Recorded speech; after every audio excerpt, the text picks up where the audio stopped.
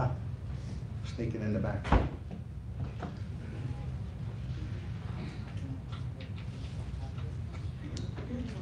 Yes. Hold on, hold on.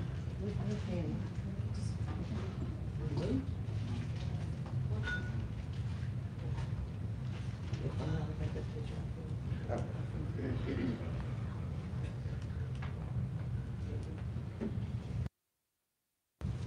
We gotta switch programs. You be okay?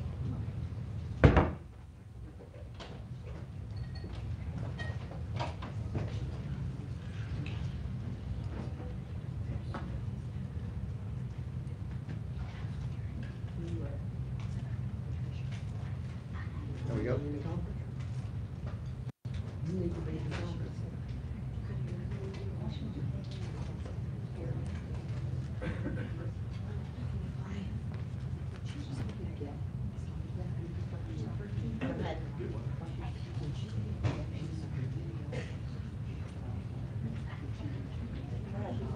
Okay? All set.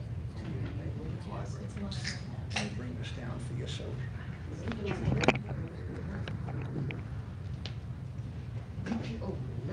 Stop. Good morning, everyone. This is my first Q conference. I am the biological mother, Carolyn Parsons, to Erica Lynn Parsons of Rowan County. She was reported missing July the 30th of 2013 by her adopted brother. She was born February 24th, 1998 in Cabarrus County. I gave Erica up for adoption to my brother-in-law and my sister-in-law because at the time I was not able to provide a steady home. I was not able to have a steady job and the family and support that I needed to raise a fourth child. Casey and Sandy Parsons have always been a part of my life. Sandy was in my wedding when I married his brother. I had no reason at all to ever doubt that Erica would be loved and Erica would be cared for and taken care of. I got the call that no parent, especially a mother, wants to receive July 30th of 2013, which was asking me, did I have a child by the name of Erica Lynn Parsons? I continued to ask why. I was told that until I answered that question, they could not tell me. So I answered the question yes. They told me that her adopted brother had walked in at 8 o'clock that morning and reported that Erica had not been seen nor heard from since December of 2011. I was living in Louisiana at the time. About 2 weeks later, I took a leave of my job. I came back to North Carolina. I met with the FBI, the SBI, lead investigators, numerous of other people, in complete shock, very angry, very bitter, because the people I trusted, the people who had been a part of my oldest 3 children's lives and done very well with them, now have a child that belongs to me, but they're not answering questions. They lawyered up so that they wouldn't have to. I was told at one point to not do interviews. When I decided that nobody else was speaking up for Erica, that it was time for me to step up and be the mother and do so, I was told to quit doing interviews or go home. I went back to Louisiana. A year later, they still knew no more then than they did when it started. I came back, but I came back with determination that somebody was going to do something, and that meant get out from behind your desk and do your job. I pushed and I pushed and I pushed. Years later, Erica's remains were found September 27th.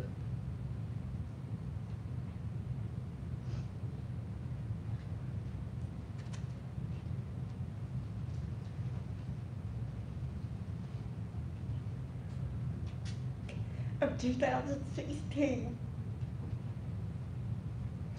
It was made public September 29th of 2016. Through the investigation, I learned of her abuse. I learned that her abuse was mine times 10. I also learned she did not have a bedroom. She did not have a bed. She lived in a closet and slept on a piece of carpet. No pillows, no blankets, no anything. She was not allowed to celebrate holidays. She was not allowed to have birthdays. She was kept at home by herself. Family that knew made one phone call, maybe two if you were lucky.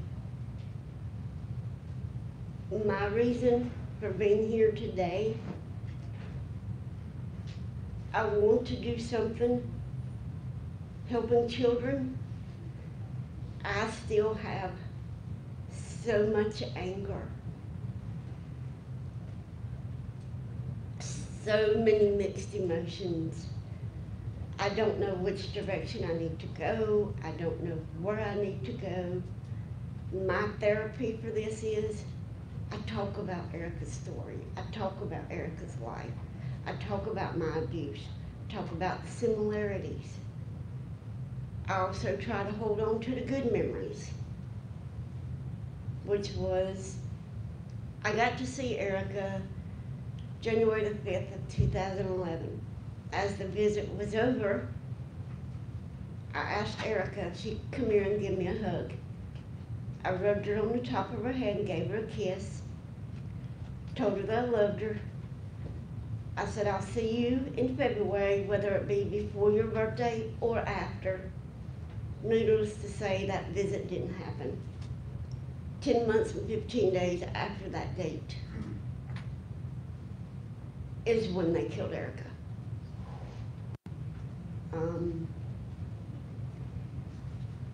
I remember bringing Erica home from the hospital. She was so tiny. Even preemie clothes, baby doll clothes, were too big for her. She had a baby doll cradle. And as long as I wasn't in the room, I could snuggle her up with pillows and blankets and she would sleep just fine. I would go in that room to lay down to go to bed and she would cry and scream and holler. I'd pick her up, snuggle her, put her in the bed with me a few minutes. She'd go right back to sleep. If I would get up and put her in the cradle, I was back up to do it all over again. I do have good memories, but I also know that in order to keep abuse to children, adults, elderly, I can't let Erica's name, I can't let Erica's life, and I can't let Erica's story go untold. My hopes are, as long as I continue to do that, if Erica saves one life, if Erica can call somebody to make one phone call, and if that one phone call doesn't work, you call until you get the results that you want.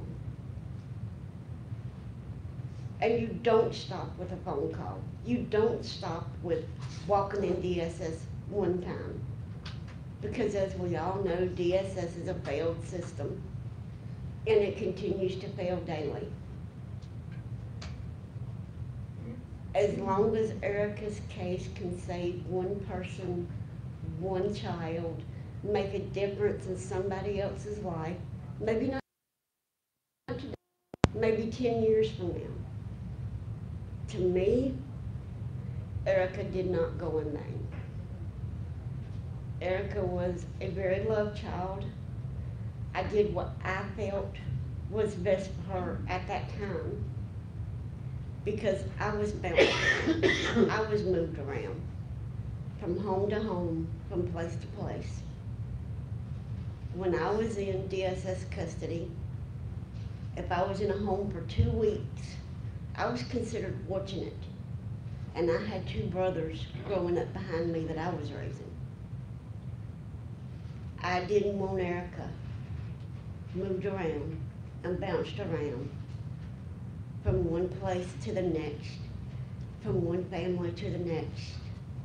I wanted her to have a steady home, a steady life, and the love that I wasn't going to be able to give her, the lifestyle I wasn't going to be able to give her. And I thought, by trusting Casey and Sandy, hindsight's 50-50. Would I do it again? Absolutely not. I would risk bouncing every day and every night because I would know she was with me. I have had a lot of negativity. I have had people telling me that I didn't raise Erica, I had no rights to be her voice. But you know what? When her adopted family doesn't step up, when nobody else does, reality is, I'm the birth mother. I did what was best for her. Maybe not for me, but for her. So yeah, I earned that right. Am I glad that I stepped up and decided to do what I had to do to make people mad and get the results that I got? Yes, I am. Her remains were found when she was being searched for, and I was posting on Facebook begging for help. Someone got in touch with me and recommended Q. Gave me the resources to reach out to Monica and her crew and her staff. And I am very grateful for everything that Monica has done, that Monica's staff has done, for the invitation to be here. Because being here and hearing other stories, I'm hoping gives me the direction that I need to go. Because no matter how many times I tell it,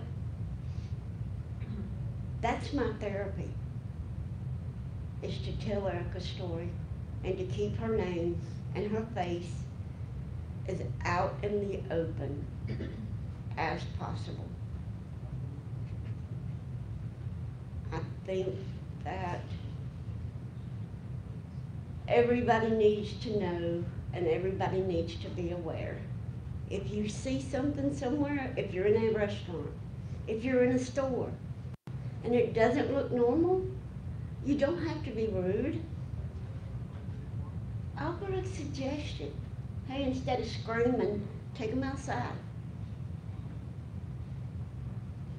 There's always another way. With my children, when I was mad, when I knew they were in trouble, because I was abused as a child, I would send my kids to go up the street and go play, go outside. I'm angry right now, and I don't want to see you. I don't want to deal with you. Because I know what abuse is. I know how it feels, and I know how it leaves you as a human being. And it's not normal. I grew up thinking that it was normal. Will I ever be the same person? Probably not. I will never love. I will never have the compassion that I had. I definitely will never feel the same way I do about family. And that is not my choice. That was a gift given to me. by two horrible, horrible people. It changes you as a person. It changes how you look at life. It changes how you feel about yourself. And it changes how you look at and see other people, which is not fair. It's not fair to me. It's not fair to Erica. But I do what Erica would love for me to do, and that is to keep going. My terminology is I function. I can tell you everything I just told you, but have I taken the time to sit down and read the articles and actually think about what happened? Absolutely not. Because that's a person I don't want to become. The medical examiner, after they showed her medical reports, the medical examiner labeled Erica's death as modern day child torture. That's the one phrase I don't know how to get out of my head.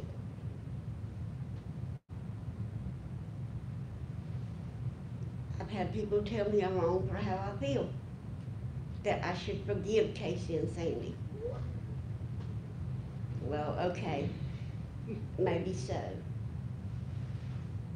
But if you had that terminology in your head, could you forgive them? Could you tell them you love them? And could you tell them that you could pray for them? Because I can't do any of it, and I don't want to. I do want to say I am grateful for everyone that is here. I am very grateful and honored that I was asked by Monica to be a guest speaker in hopes that I can find the direction that I need to go. And I will. I may have to go home and review things, but I will find what I need to do, and I will be successful at it.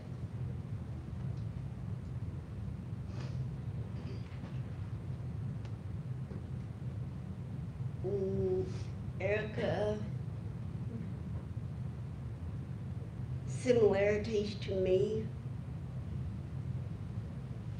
she was fed dog food.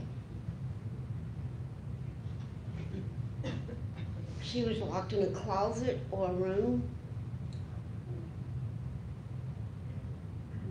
Most of the time at family dinners, she was allowed to stand by the table, but was not allowed to partake. If I would have known in 2011, would I be in prison and jail right now? Yeah, probably. Because I would have left the visitation with her in arms. I have no clue as to why any of this happened. Speculations were that because that February Erica was going to be 13, that maybe Erica had asked to see me after the first visit. Maybe Erica had said that she wanted to come back to me, and Casey and Sandy didn't like it. I was told by Chad that this was years in the making, and they allowed me to see Erica because they knew I would never forget that visit. I can tell you, I can tell you what her hair looked like, I can tell you what color her eyes were. the dead giveaway that I did not have her because that was the statement that they made that I had Erica. Erica had a cast on her arm. And they asked me, did I have proof? And I said, yes, I have it on my phone. You can seal that Facebook and you can have anything you want out of that phone. I gave them my Facebook password. They were able to pull up that picture because that's what I saved. I wanted that memory. I'm grateful I had that picture, but I also wonder, as an abused child, what did I miss? What didn't I see? How do you walk away as an abused child yourself and not see the... I was also told there were no signs. I saw her in January where she had on long sleeves and pants. Any bruises were covered. Her arm was in a cast. They told me she was chasing her two brothers and fell out of a tree. 12 years old, you're a girl with two brothers. That's absolutely believable because I would have done it. I'm not going to be outdone by my brothers. Absolutely not. I'm going to climb up in the tree and jump off too. I believed it.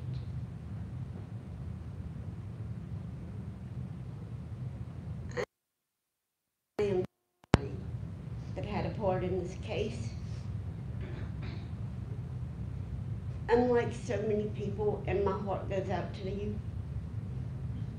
I have a hard time reading these stories. I cannot.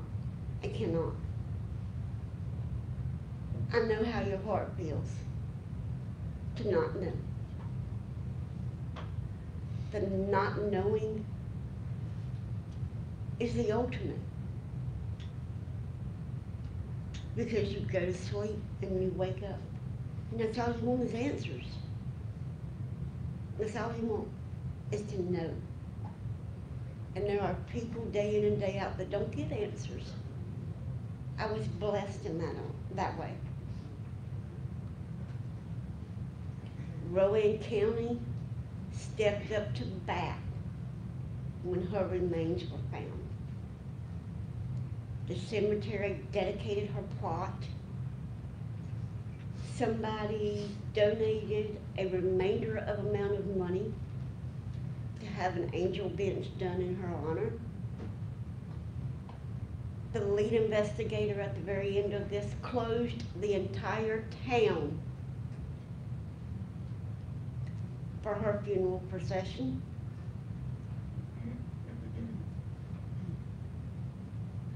This is an honor to me. This is a huge honor. And I'm very grateful for everyone here. If anyone has questions or comments, I will do my very best to answer what I know.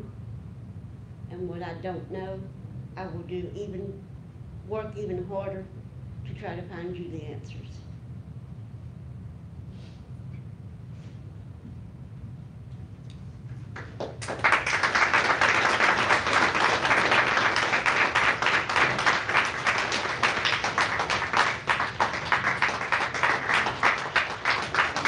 Thank you very much.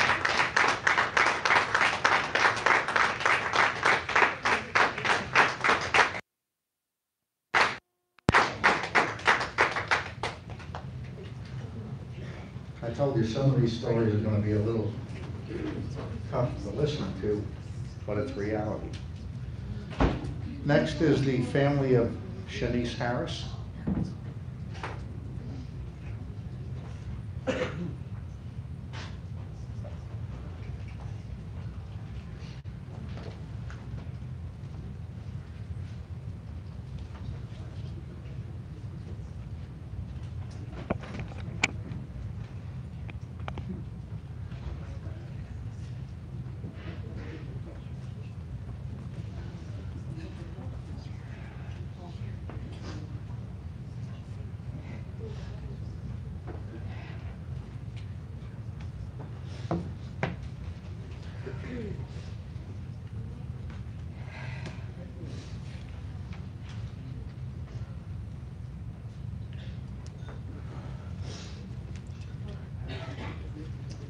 I really didn't write much because I kind of jotted things down, and I apologize if I'm all over the place because I knew I was supposed to speak back in 2020, but then of course COVID hit. So I kind of knew for months, but yet actually almost years, that I was going to do this, but yet still never really took the time to sit down and write it because it's like facing a reality that I don't want to face. But like I said, please forgive me if I'm a little all over the place. I'm going to try to do my best here. My name's Elvia Crump, and I'm the mother of Shanice Harris, and I also have 3 other daughters.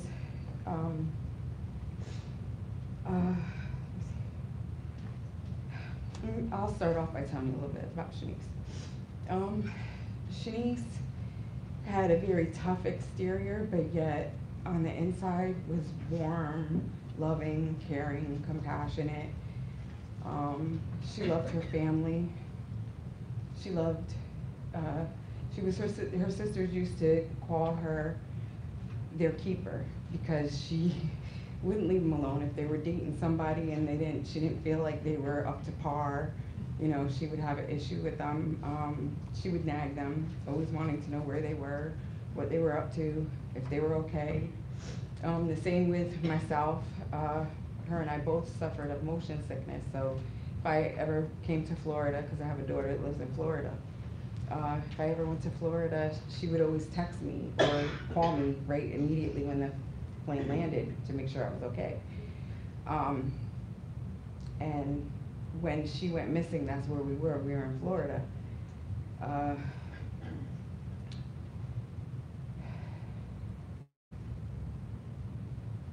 The last time I saw Shanice was May 21st. It was the day that I was on my way to Florida.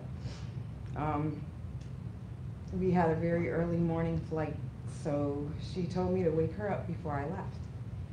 And she was sleeping, so I figured I'll talk to her, I'll give her a hug and kiss, you know, when I get back. That was the worst mistake I ever made, because when I got back, she wasn't there.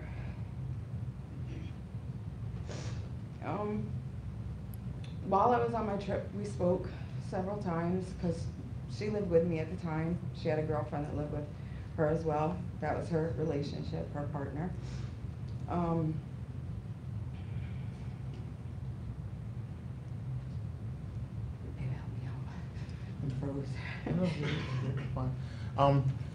So Shanice, I'll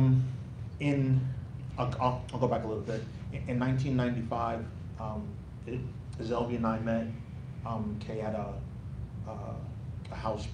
Okay, his New Year's Eve party. It was an unconforming. She has is 4 daughters. Kay and I have is 1 daughter and 2 boys. Nobody thought that size of a family coming together would Kay's ever last. 25 years later, we are still here. Our family is very tight. We argue, we fight, we love each other, but we back each other no matter what. You might be mad at your sister or your brother, and that's fine, that's normal, but if somebody comes to harm them, everybody's coming. Mm-hmm. And Shanice was leading that charge. Okay, we had gone to Florida, and on the way there, my wife looks at me and she says, "Babe, I have a bad feeling. I don't understand why, but I think something's going to happen to Nisi." Now, of course, I'm like, "Babe, just relax. It's probably just a feeling. Nisi's good. As my daughter is about my height, a little bit shorter, about 260 pounds. She is a law enforcement. Is a sheriff for Orange County, is New York Corrections, the division. She loved sports. She loved music, but she was a bouncer. So of course, as her father, I taught her how to protect herself at all times. So we went to Florida, and her and my wife talked every single day, 2 and 3 times a day, because that was just the relationship that they had. So we're in Florida, as they're talking, but on the night of May 29th, she went to meet one of her friends that she met at a new job that she had. And she was loving and caring. She loved old people. She loved to take and help them. She gave from the heart. And I can tell you that my mother said to us that she had never seen a pure, caring heart than what Shanice has. And she does, because she would take and meet you, and you were automatically family. And she would take and give you the clothes off of her back no matter what. I can tell you she was a better friend to all of her friends than they were to her. And that's sad, because in her time of need, they are not around.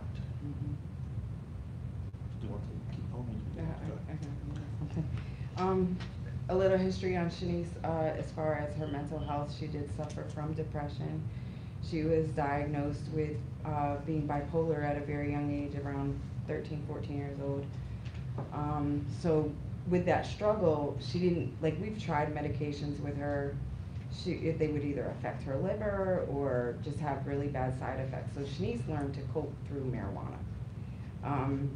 Unfortunately, that's where the relationship with this guy that she learned that she had it as a co-worker started. And because marijuana, costs money, so she would sell a little bit to pay for her habit. With that being said, I never knew that she would even think about selling weed. While I was in Florida, that's what she went to try to do. This is what I've been told. I obviously I can't confirm it. It's what I've been told.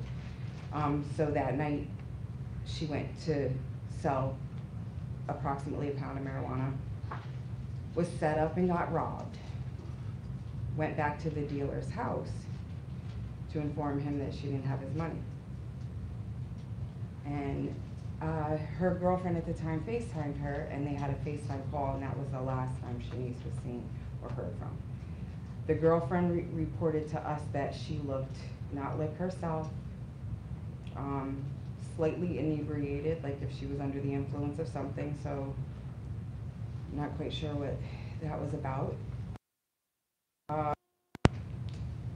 One of the issues that came up is I was in Florida. Of course, my children they all lived in separate homes at the time of their own because they're adults. And her girlfriend, who lived at my house, did not inform any of us that she didn't come home until the morning after. So she had called my oldest daughter and told my oldest daughter Shanice never came home last night. My oldest daughter was like, what are you talking about? Shanice didn't like to stay at anybody's house. She didn't even like to sleep at her sister's house. She liked to be in her own home, in her own bed. So her not coming home, huge red flag. My daughter, my oldest daughter at that time, that morning, asked my husband, what do I do? He said, go report her missing, because we already know this is completely out of her character. She should be home. We're calling her phone, nobody's answering. We're checking all social media, no posting, nothing. So my daughter, my oldest daughter, goes to report her missing, and she went to the police department. The police department said, you have to wait 24 hours. She's not considered a missing person now. She's like, what do you mean? They said, no, how old is she? She said she's 31. And she's like, no, you have to wait. You have to wait at least 24 hours. 24 hours, come back tonight. So my daughter spoke to my husband, and he said, well, I guess because we didn't have the knowledge that you don't have to wait, that he said, go back at around the time that she left the house and report her missing. My daughter did that and went to the sheriff's department at this point. And they told her, why did you wait so long to report her missing? So now, because of that, my oldest daughter feels like she dropped the ball on this. Like, I should have did better. I should have pushed harder. And she goes through beating herself up almost every day since that day, because she feels like she was part of the reason why she hasn't been found. They pulled the girlfriend in eventually, questioning her. The girlfriend lied because she didn't want her. She was worried about her own self-preservation. Well, what if they come arrest me because I smoked? You know, I smoked with her. And I said, doesn't matter. I, at that time, didn't even know there was weight involved. I'm just thinking she went to buy a bag of weed. My daughter, my oldest daughter, did know there was weight involved. So she pulled the detective outside and told the detective, she's lying. It was a bigger deal than that. It wasn't just a bag. It was weight. Eventually, through all of that, things got, I was told, because of the lie, the whole investigation kind of got pushed back because they were going in a different direction. They searched my home when I got home from Florida for any leads, but they never searched where she was last. When, according to them, they couldn't because of them not having the proper information. But yet, to this day, his home was never searched. I'm a little all over the place, I'm sorry. Upon getting off when we were in the air on our way home, when we landed, we had found out that her car was found abandoned on the side of a road. They took it in, they did forensics. They held it for 4 years. That's for 4 years. They held her car for 4 years. I had to fight to get her car back. Why? I'm assuming because they feel like it was bought with drug money, which it wasn't. I have everything to prove that it wasn't. My husband and I were the ones that actually helped her get the car with the down payment and the monthly payments.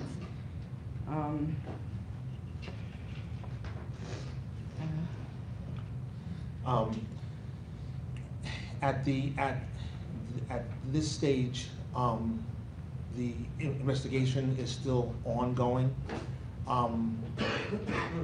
We feel that because the FBI task force has stepped in, that there's more to the case that was first thought. But we have no knowledge or no information on where the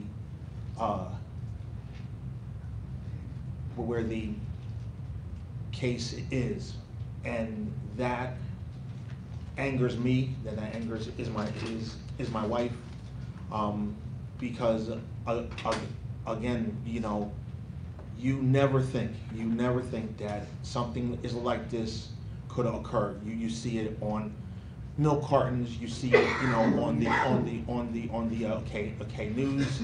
It's and the news says it's 10 o'clock. Do you know where your children are? I never thought that would bring such fear in our lives, because it's true. Do you know where your children are? Do you talk to your children every day? Do you hug them? Do you kiss them? Because you never know when you could walk out the house, or they could take a walk out the house, and you think life is grand, and then a phone call occurs, and your whole entire life is devastated.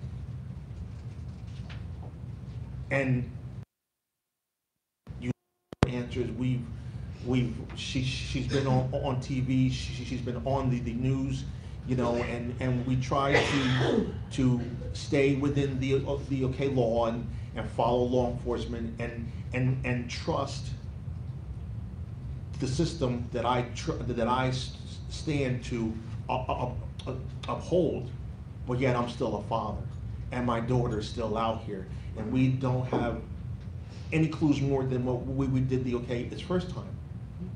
And the people that we thought that were her friends are not here. They don't stand by her, that they don't stand by us. You know, this is a nightmare that everybody, all of you guys walk with us, but you's our family. We came to Q go ahead.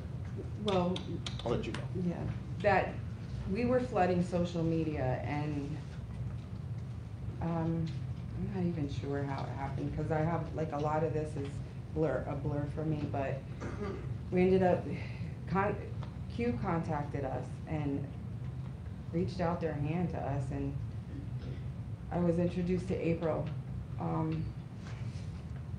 Hi, April. All the way to the back. And she's helped me more than I could ever express. Just Q in general, like, to have a place like this for people like us, it's a godsend, because I didn't know where to turn. I didn't know what to do. It's like an atomic bomb just went off, and when the smoke cleared, everybody that I thought they would be there, they were gone. People didn't know what to say to me. People didn't know how to talk to me. People avoided me. But the one good thing is God sent other people who were going to be there to help lift me up and let me know that I can do this. There's days that I feel like I can't and I don't want to anymore. But I have to. Because my daughter needs me to, because she can't speak for herself anymore. I have to speak for her. And our life mission is to bring awareness to people that go missing, to bring justice for those that go missing. To gather all the resources that we can and bring them to other case families that are going through this. When we started not wanting to this journey, there was nothing. Nobody knew Up by us. up Yeah, by us, up. because we're from That we know is of. upstate, is New York. Yeah. But there's nothing. There is no, is communication or resources, what I'm saying? We were, is fumbling through. But like you said, we came to a Q meeting. We got some, is info, and now our daughter's purpose, her life is going to matter. No matter what the outcome is, we are going to make sure that her life is out there for other people to see that are having this happen. We're going to take and make sure that her name and Q and everybody else that we are working with has a voice, because there are too many people out here, too many families out here that have missing children that don't have the resources that they need to walk this godforsaken nightmare. And I'll let you go. Go ahead. I mean, like I said, our mission is to finding her, seeking justice for her, and also bringing awareness. That's my goal in life. I never thought it would be, because you never think something like this would ever happen to you. But it's my goal now. I was ignorant to missing people until it happened to me. And that's the biggest thing. People walk around with thinking that things can never happen to them. And it happens all the time, every day. And I'm just grateful to everybody for coming, for supporting us, for having a place like this. It saved me on many days. And I just want to thank everybody for listening. I'm sorry if I was all over the place. First time I ever really actually stood up and did her story like this. But thank you. I appreciate it.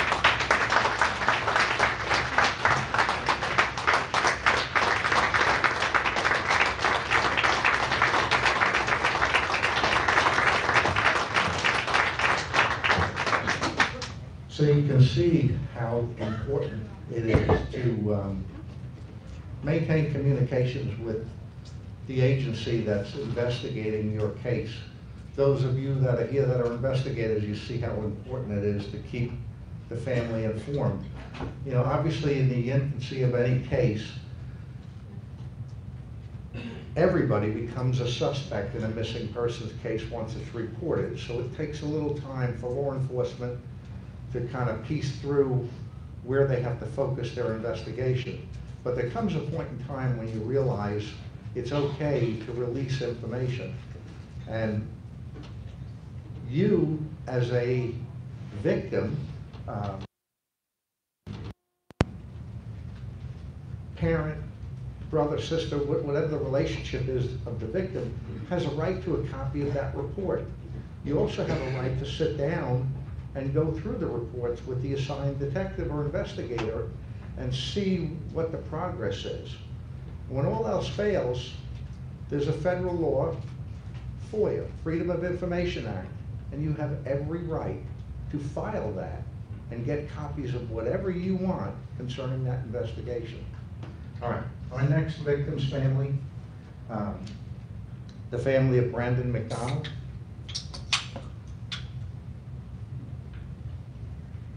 We have a representative from Brandon McDonald's family? Okay, good.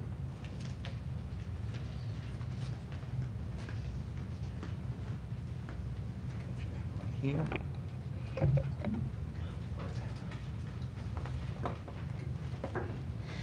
I swore I wouldn't get up here and do this, so I'm not a speaker.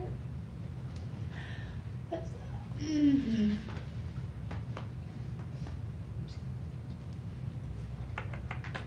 but this handsome fella here is my only child. His name is Brandon McDonald. He was born July the 11th, 1985. And he has a daughter, Kylie Nicole McDonald, and she's 11. I'm not a speaker. I'm like the rest of these families, but I can tell you, and it's amazing how you learn to become a speaker because you're the person that's got to fight for your loved one. I'm here as a mother when my heart and soul is broken. So that's why I'm standing here, because I got, of course, on the behalf of his family, they nominated me to do this, which I'm not doing a very good job. But on March the 25th, actually, tomorrow is his 2-year anniversary. This was the perfect time. Last year we did a in honor, and on his birthday, we always celebrate his birthday. But this year we decided to do this, and it's just perfect timing because then I can come and I can learn to make sure I'm utilizing all the resources and be with people that are experiencing the same thing that I am. Because like the previous family said, you feel alone. People abandon you because they don't know what to say. They don't. But just being there is what helps us, and to be able to be here and talk and meet you guys and families, and it's all the same scenario. But anyway, March the 25th, 2021, my son, Brandon McDonald, Brandon Carl Wayne McDonald. Carl is his papa's first name, which is my dad. Wayne is his daddy's middle name. On March the 25th, 2021, about 8 o'clock, between 8 and 8:30, his dad called me and said that Brandon had left probably that morning. You know, he's 35 years old, he's a young boy, you know, and his daddy didn't think nothing about it. And his daddy, he said, Daddy said, I'm just gonna run out for a little while. He and his girlfriend had broke up. They've been dating for about 10 years. And, well, probably 8 or 9 years, and they broke up in December. So, you know, he's from Bladen County. Brandon, my son's from Bladen County, Clarkton, North Carolina, as a matter of fact. He said, Dad, I'm just gonna run out for a little while. He says, and I'll be back. Well, you know, his daddy didn't think nothing about it. He told him 3 times, actually, when Brandon left. He said, Daddy, I love you, I'll be back in a little while. So he didn't think nothing about it, didn't think twice about it. Well, it started getting later and later, so between 8 and 8:30, Brandon's dad called me. We're divorced, of course. He remarried and I remarried. And he said, something's not right. He said, Brandon said he'd be back in a little while, and I've not heard nothing from him since.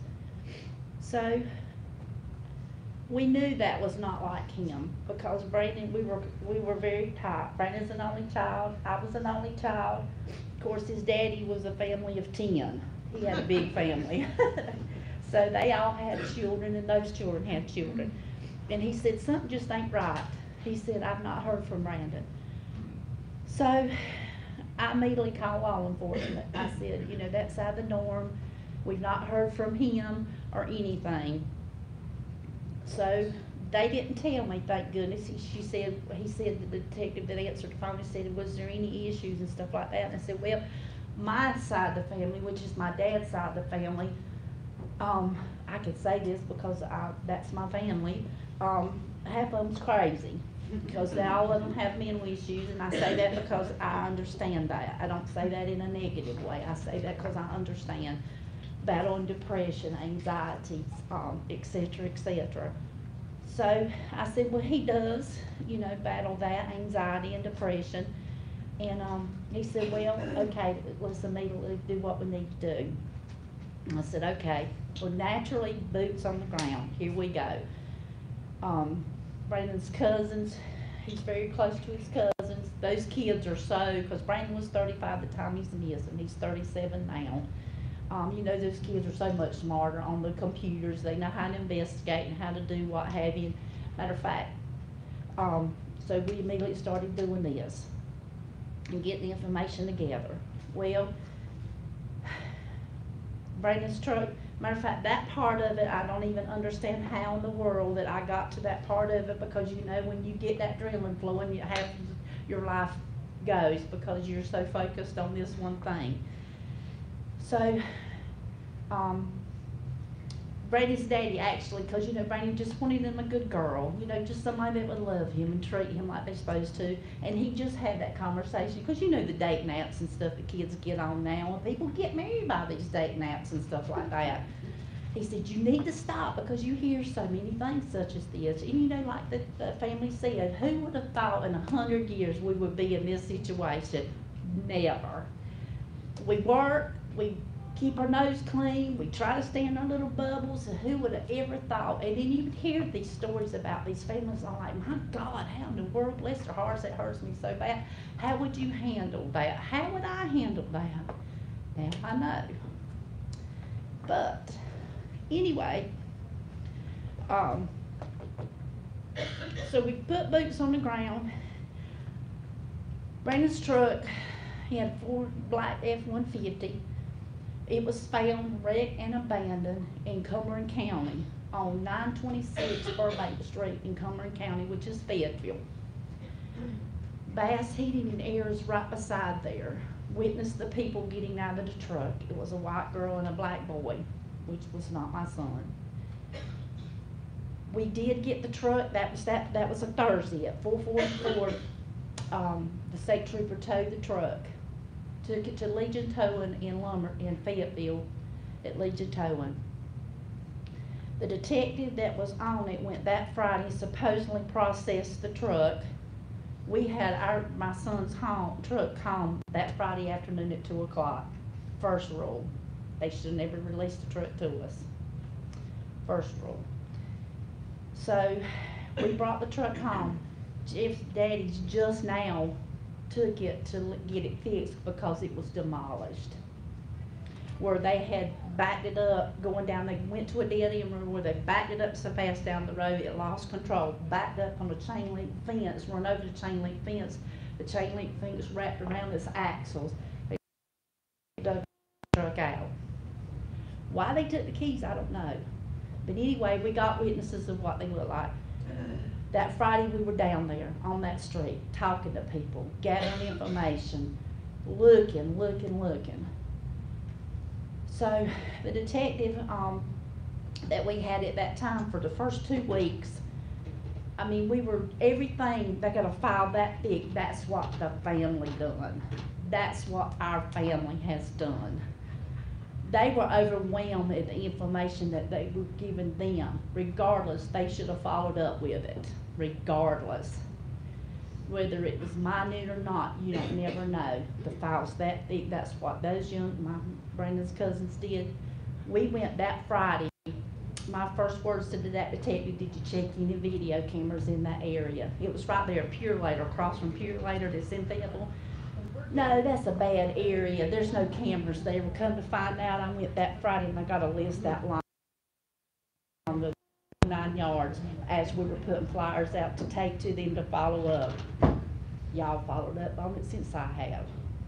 I'm not here to bash, but I'm here to say, any family that experiences this, you're a taxpayer, you pay their salaries. I know I'm a county employee. I work with social services in the county I work in. We're taxpayers, we pay all these salaries. I thought that they would fight for us as victims. No. They fight so hard for the criminals. I didn't realize the system as broken as it was. I am really so disappointed because I thought they would be fighting for us, but they haven't. The detective told us that Brandon was laid up in some motel somewhere with some girl. The time that they wasted on video and following up with these videos and cameras and stuff to find out who these people were in my youngin's vehicle, they were busy worried about that he was laid up with some girl in some motel somewhere. I said, so if he is, that's fine. At least I know my youngin's okay. And he's coming home to his parents, but we know better. We raised him we always parents do the best we can to raise our children. I can stand here and say, my youngin don't do drugs. But if he did, and this is the situation, then prove it to me. But until then, I need you to fight for my youngin. I need you to fight for any of these families, regardless of the circumstances. So, no. So they worked that for I don't know how many months, losing that information that he was laid up, that he was a drug addict. The detective on duty said, this is just a job to me. I worked too hard and I just need to do administration. So that's the way it went for a long time.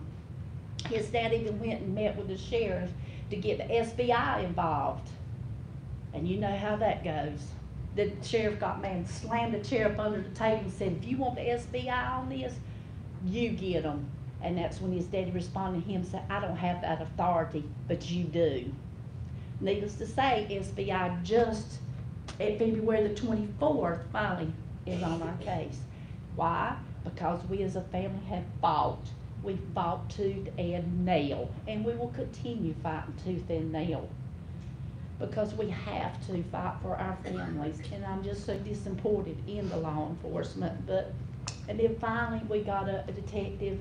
Matter of fact, the first detective, it didn't have the case, but took it over and calls me now and says, I'm Captain such and such. I'm not calling any names because that's not my point here. The point is, I'm the one that's on duty now. I've been to Iraq and I'm good at my job. Okay. Why are you on it? Well, the other detective was overwhelmed and he couldn't do this and that, blah, blah, blah. I'm like, okay, well then I expect you to do 110% if you're so good at what you do. Well, needless to say, we finally, fighting tooth and nail, tried to get Monica and her team on board. Didn't want it. Didn't want the SBI in it. Didn't want nobody in nothing. But of course, there you go, fighting tooth and nail, fighting tooth and nail. Finally, a female detective got on it. Finally, we got somebody that's a bulldog. We got Monica's team on, and it's back to Monica and her team. Those first 3 to 4 searches she did on her own, her and her team, without law enforcement support. That's why I'm so thankful for Monica and her team. They fought for us when nobody else would. She didn't care. Y'all know what a bulldog she is. She fought for us. She was there. She would do what needed to be done. It didn't matter. And that's why we were so, because like you said, you live in your box. We didn't know where to go. We didn't have a clue as to what to do. Because way I was always thought, well, you know, you got your back. The law enforcement's got your back. Anything that happens, they got you. But you find out that's not the case now. I have a totally different attitude, especially the system itself is broken. The system itself. But then when you start off with law enforcement, that's not their priority, that makes it even worse. But I appreciated that the detective's on it now. She works hard, she's got SBI on it. She's got my cousin team on it, which she's done so many searches. And finally, the 24th of February, and I think total, I was looking on it, I didn't realize just how many searches we've done. We've had 9 searches total. Of course, we've not found anything. And finally, FBI, Blake County, Scotland County, and there you go back here, see I'm everywhere. Back to Scotland County, you have Scotland County, which is Laurinburg. They did the phone pings. That's where Brandon's phone pinged, was there. Pulled his phone records. There was a text between him and a girl. This is about a girl. Texted him. He met her the 1st of March. They've been texting back and forth, so he finally decides to go meet her. Well, text all the way where? From track to track to track. Where you at? I'm here, I'm here, I'm here. Finally pulls up in her yard and says, I'm here, where are you at? And that's the last we've heard from him. And come to find out, we have a name, we have the circle of people. But there you go again about law enforcement. It's, well, you can't prove this. And see, this is another thing, the county that Brandon come from, they wanted Scotland County to take the case because it would be easier to do it in Scotland County. But still, primary is blatant because that's where he was last seen. So Scotland's assistant. Back to the county, Blaine County goes, takes fine, throws it down, says here. And even says, I just want to get this off my desk. So they can't take it over. Why? Because we have all these things, but there's really no evidence. And phone records, I thought the phone records were the Bible. I thought that's proof enough, but they would tell us that's, you can't prove that she had her phone. You can't prove they were texting back and forth. She gave him the address. I mean, it's to the point to where he rolled up in her yard. And we not seen him since. But that's not enough. We just need that one piece of puzzle to bring this case to a closure. And I know that if my son was still alive, I know he would call us. But at this point, it's only been 2 years. Gosh, my heart goes out to these families that it's been more than 2 years. I tell you, it's just hard to handle and swallow for sure. But like Norma said, the endurance and the strength, God gives us vessels to get through these storms. And He's given us vessels because you got Monica and team and all these people here. And so, I don't know why I said I weren't going to do this, but it makes it hard because you got to be an advocate, you got to be a voice for 2 reasons: for your family and God, because of the strength He'll give you to get through this.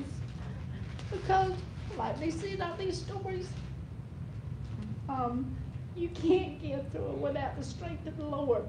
You know, things happen we don't understand, sometimes we're not supposed to understand.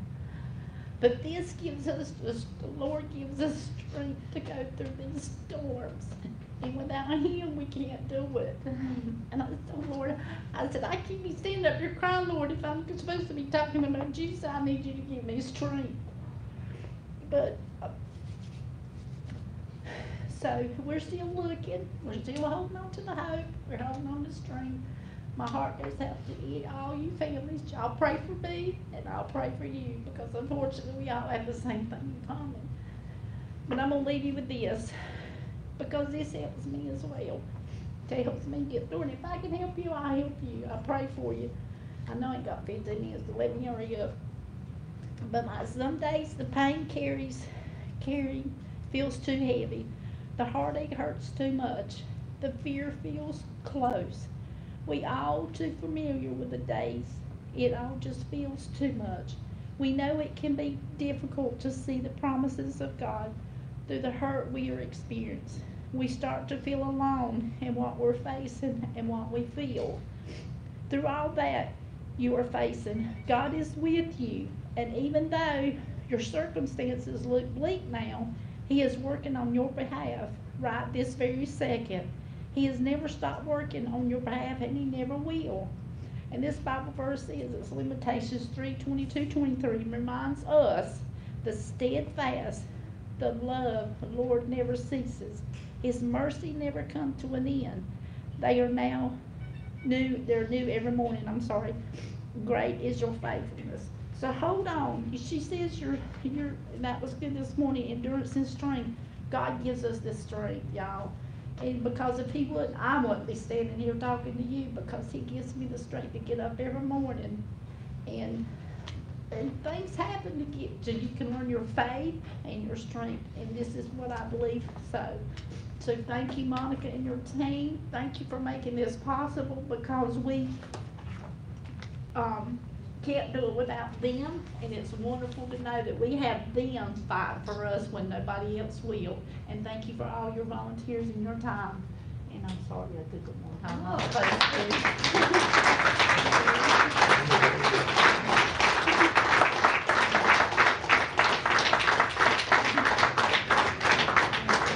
All right, I know we're running a little late here, and I'm going to ask a favor.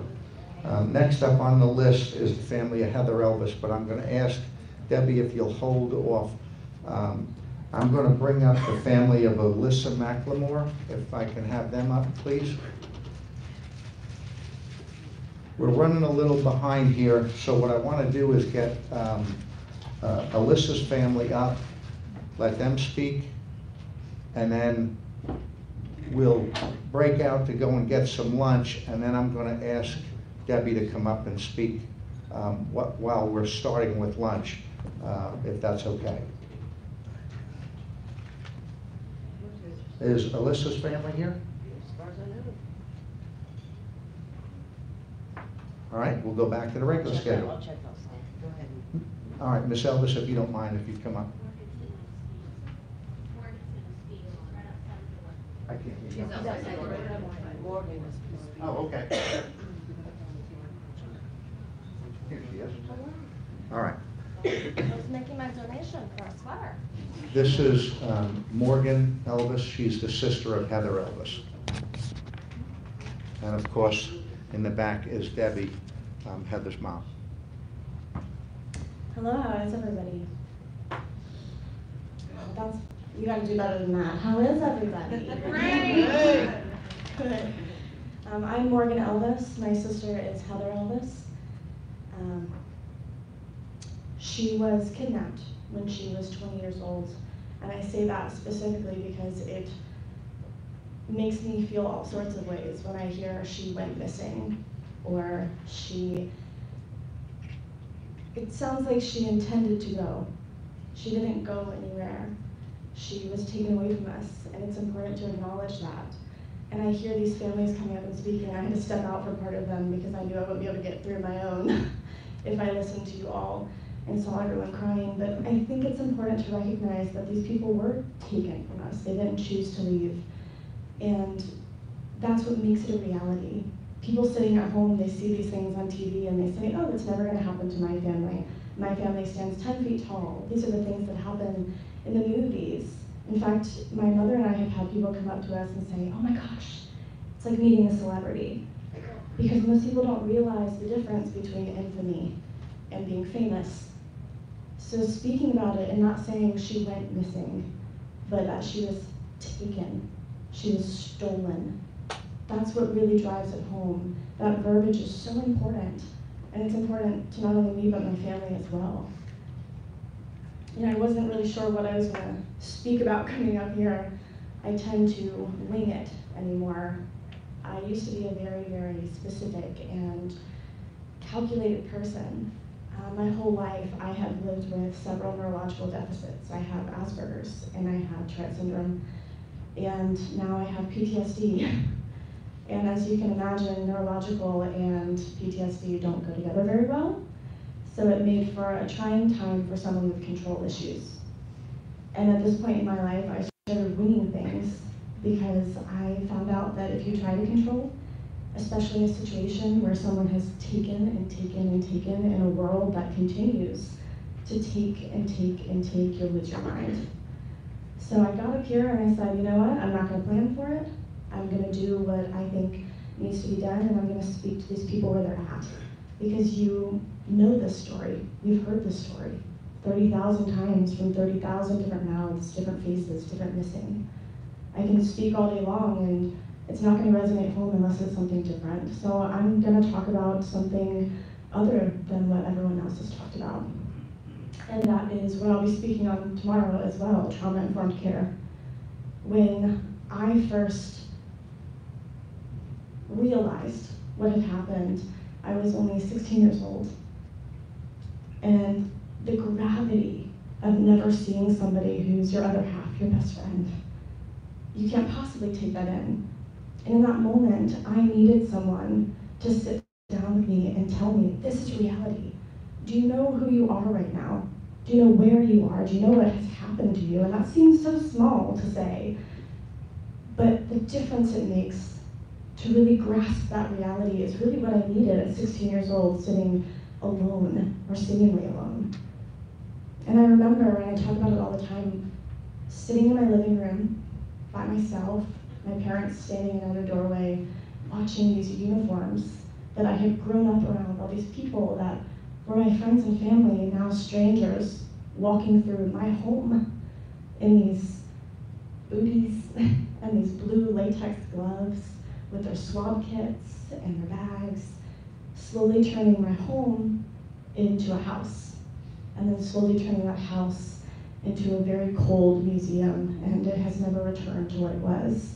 In fact, I often talk about how within those museum halls, the shells of my parents linger like ghosts stuck in the in-between, trying to find the life that they once had.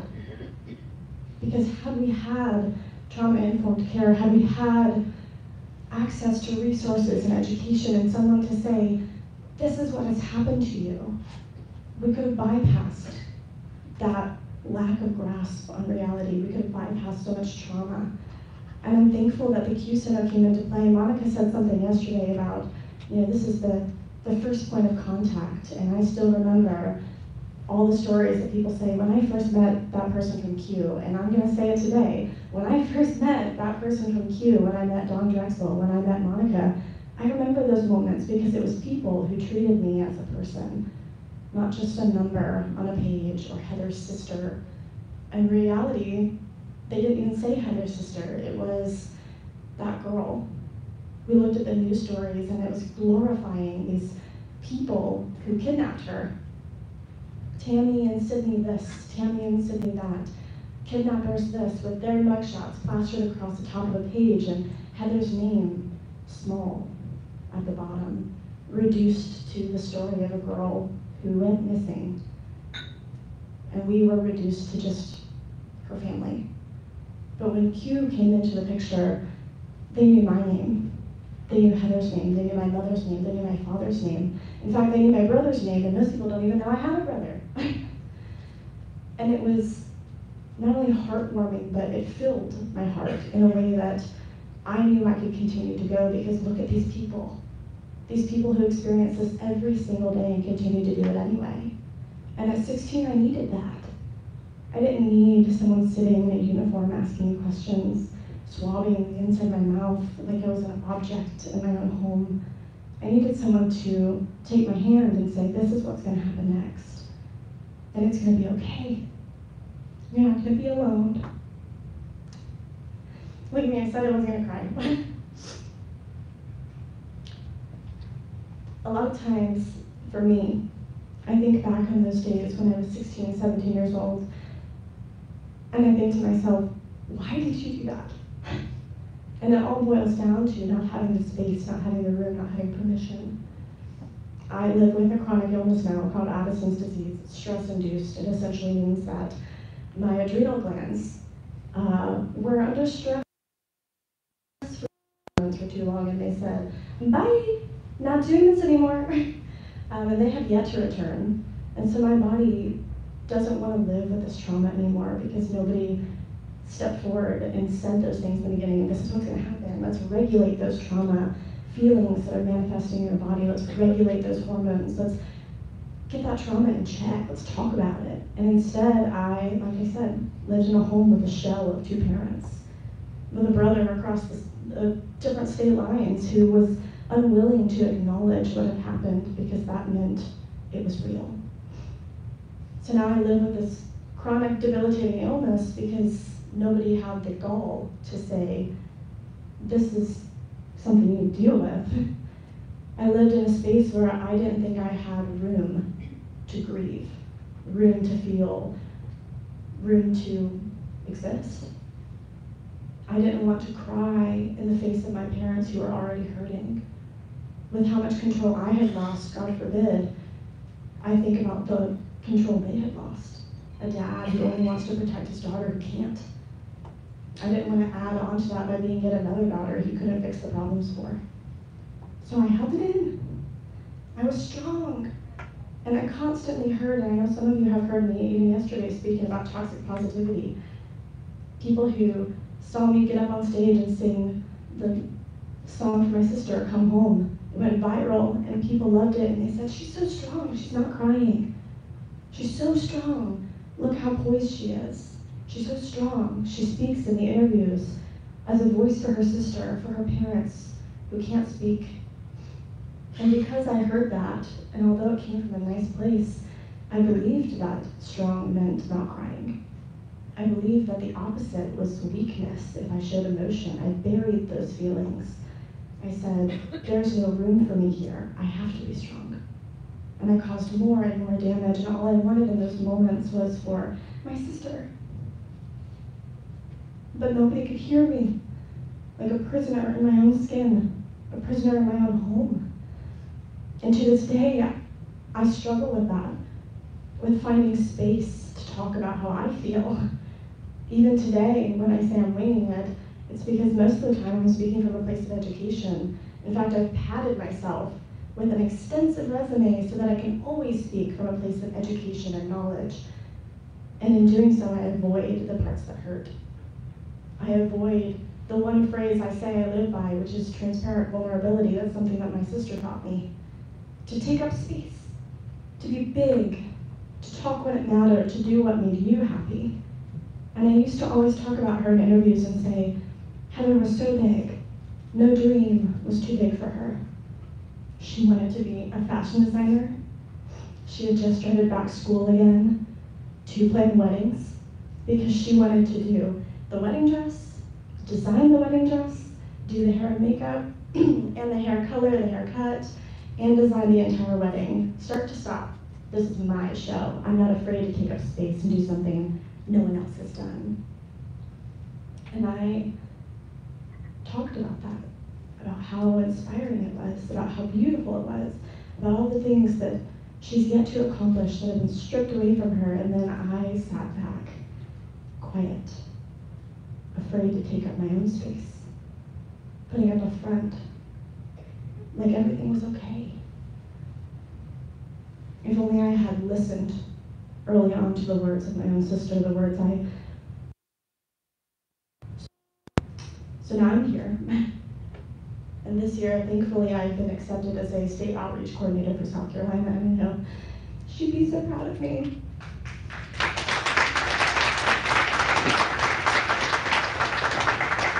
I'm really blessed to be a part of this organization. I normally stand up on the Miss America stage for Miss South Carolina, and I speak about trauma-informed care, and I speak about my education, and I speak about Heather and this incredible space that she took up, and the incredible spaces that she could still be taking up, that I now have to walk for her. I put myself back into school again, and I will hopefully in about a year and a half walk the stage that she had planned to walk.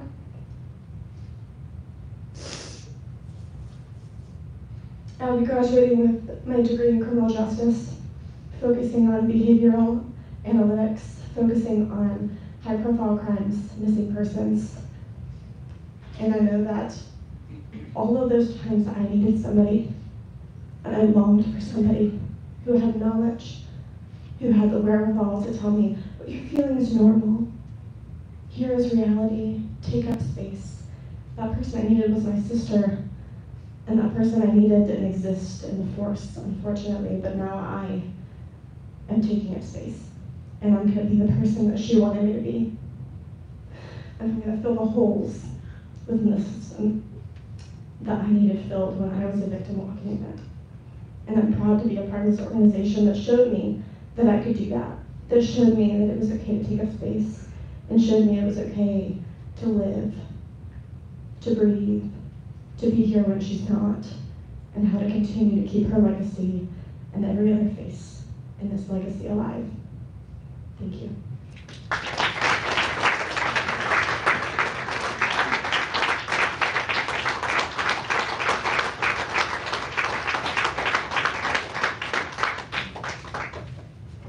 That's a particularly tough story for me, because I worked that case, and I still work that case. All right, we're gonna break now for lunch, and I apologize